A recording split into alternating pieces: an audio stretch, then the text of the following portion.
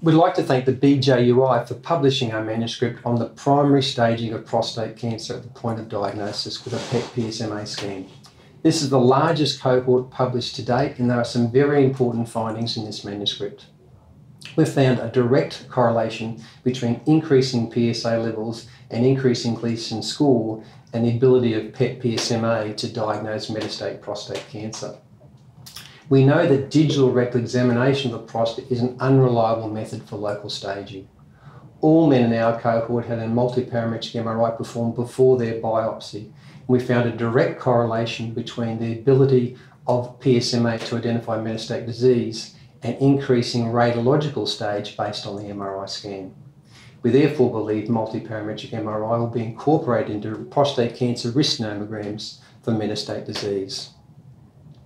In our cohort, 92% of men had primary PSMA avid prostate cancer at diagnosis. We've previously published the very high specificity of PET PSMA to identify node metastatic prostate cancer. This is important because nearly half of the men in our cohort had lymph node metastasis outside the field of an extended pelvic lymph node dissection. This has ramifications on the oncological role of lymph node dissection in the management of prostate cancer. In July 2014, the Wesley Hospital performed the first PSMA PET scan in men with prostate cancer in Australia. Since then, we have performed more than 1,000 PSMA PET scans per year in our 2 hospital sites.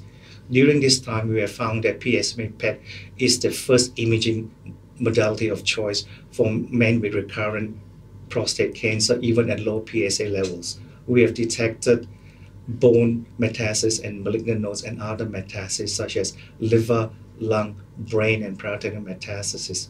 In addition, we believe that PSMA PET has an important role in the initial staging of prostate cancer. It has a high positive predictive value.